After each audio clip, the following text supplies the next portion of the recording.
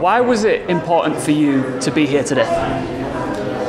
Well, to me, I'm part of the foundation for quite a long time now. I'm trying to be more involved because I have more time, more freedom, and I think I'm blessed to be where I am today. And I'm trying to give back what I was lucky to be and to have today. And I think football save lives is vital today because we are example for many people.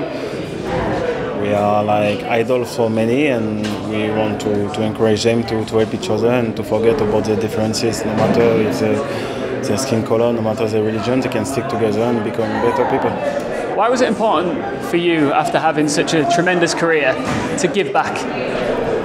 Well, that was my dream, to become a professional one day. I made it because I put a lot of effort in, and I believe in God, and I think He put myself in that position to give back, and that's why I'm here today. I always wonder myself what would have happened if I was not a player, but I'm lucky to be one of them, and for that reason I'm just blessed. And because I'm blessed, I want other people to be blessed, and maybe I wish them to realize their dreams, but if they don't, at least to give them hope.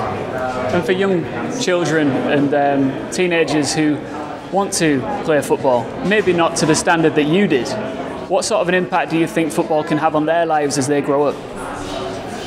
Well, whenever they're on the pitch, they forget about everything. They forget about problems, they forget about the differences, about the tension they could have in their countries or in the streets. They just want to have fun, and that's what it is about. Instead of being in the street and being naughty, they will be on the pitch and smiley and giving their best to win. And I think they want to win in their life, and as much as they want to win on the football pitch. And I think they can stick to football, they can stick together.